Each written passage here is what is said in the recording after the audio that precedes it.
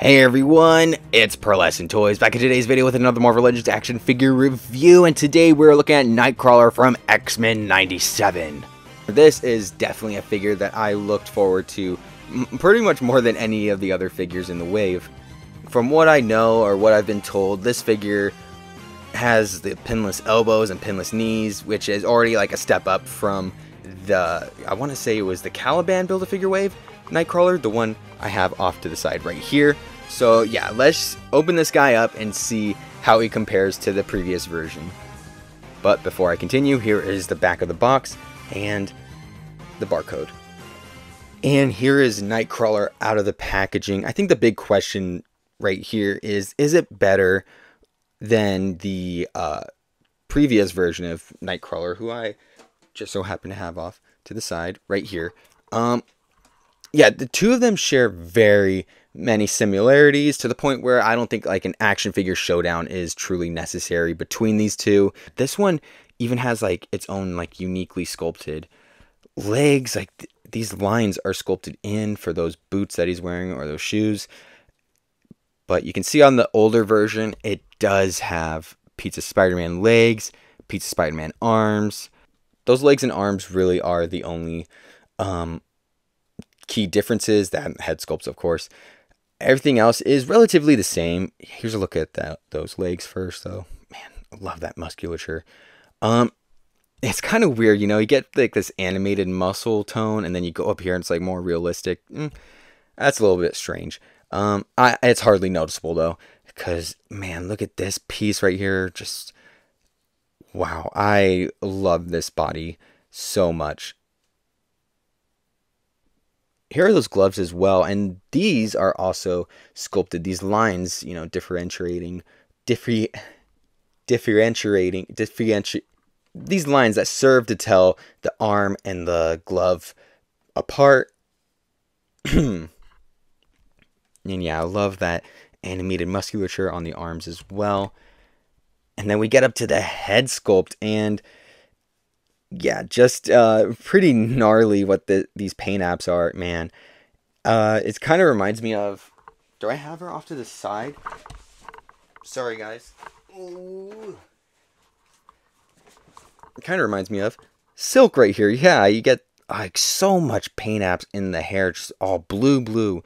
And over here, it's even brighter blue. Yeah, it's a match made in heaven. Look at them. Yeah, this is a really big difference between this one and the last one, is that this one has like the black covering up his face, reminiscent of like some classic comic book art. As this one also came with a head just like that. Yeah, and I really love the digital face printing, and I love that smirk right there showing his more playful side. I don't know how I feel about the hair though. The hair feels like it's a little too much. Oh, this one had the blue detailing too. That's cool. But yeah, these also are different in the skin tone. So this one is a much more not a brighter, but it's a kind of more mute compared to this one, which is just bright blue. And then like you can see it in the tails as well. It's just different blues. Yeah, again, it's like give or take for these two. Like which skin tone do you like more? Which one do you prefer? Honestly, there isn't that big of a difference for there to be like any competition between the two. It's like hardly noticeable to the naked eye.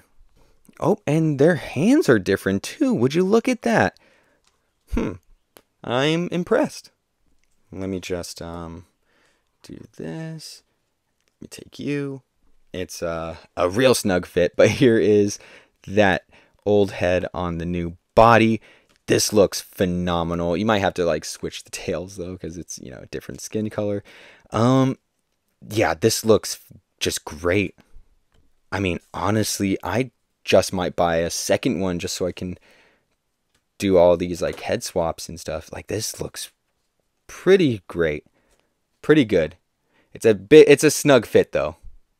But speaking of head swaps, let's jump into accessories. And the first accessory, of course, we get is that smirking head sculpt. And then you have this, like, sort of angry, fearful, determined head sculpt. It looks fantastic. I think I might just leave this one on when I put him up for display. Yeah, I just love this head sculpt. He also comes with 2 open hands and 2 fists.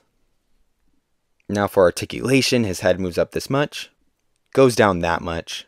There is side to side movement and some tiny bit of pivot as well. His arm is able to move up a really good amount and is also able to move back this much and this far forward with the butterfly shoulder joint. He also has rotation with that joint and an upper bicep swivel, a double jointed elbow. It's a little tight, might have to heat that up later. He also has a standard wrist peg going up, down, all the way around.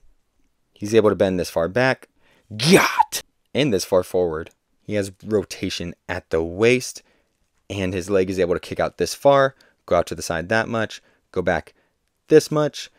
He has upper thigh rotation, a double jointed knee, and his foot is able to move this far down, this far up, and he has...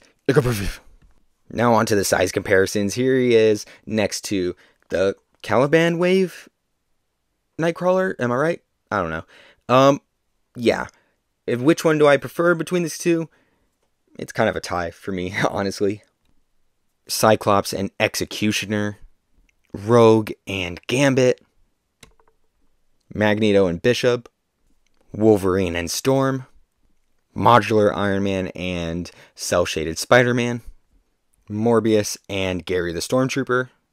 And finally, the Marvel Legends Spider-Hams. Now it is time for my final rating and my overall thoughts. I'm going to give him a final rating of 9 out of 10. Yeah, I think I'm good. 9 because he's German. You get it? You get it? Yes, a 9 out of 10. I think this figure, like, the articulation is phenomenal. That's, like, worth mentioning alone. However, the sculpt is also really great, and I love those new arms and legs. Those pinless joints look so fantastic, and the head sculpts are good as well. You know, I'm not a big fan of the haircut, but I know a lot of you guys will be, so it's good. Only criticism I have is I wish it came with like some BAMF effects, like maybe like a purple like backdrop for him to put in the back. I don't know why I put my fingers out. That was weird. But yeah, this figure, 9 out of 10. And that'll do it for today's video. I hope you enjoyed. Please like, comment, subscribe, share with a friend. Anything you can do that'll support the channel will be greatly, greatly appreciated. And with that, I'll see you in the next one.